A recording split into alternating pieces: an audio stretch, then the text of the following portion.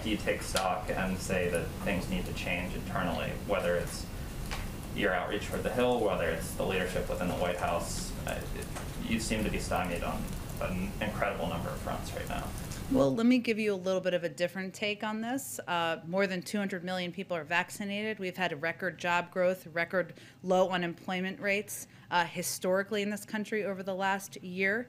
We also recognize when you have a small margin and threshold in the Senate, it's very difficult to get things done and to get legislation passed. And the fact that the president, under his leadership, got the American Rescue Plan passed, a bipartisan infrastructure bill with 19 votes in the Senate, about 6 votes in the House, the fact that we are still continuing to work with members to determine the path forward on Build Back Better, that we have the vast majority of Democrats in the Senate supporting voting rights, that's a path forward for us. And our effort is to do hard things, try hard things, and keep at it. So we just don't see it through the same prism.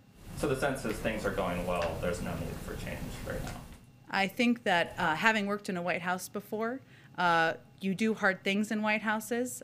You have every challenge at your feet, laid at your feet, whether it's global or domestically.